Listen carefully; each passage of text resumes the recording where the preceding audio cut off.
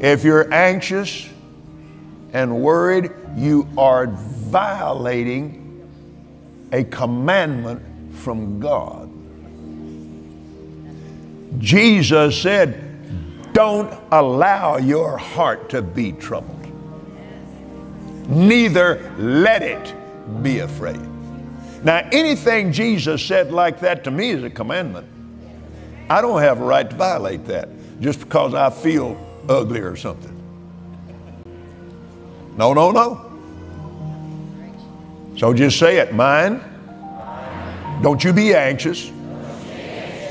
Heart, don't you be anxious about anything. I roll all my care over on you, Jesus. I'm not equipped to carry it.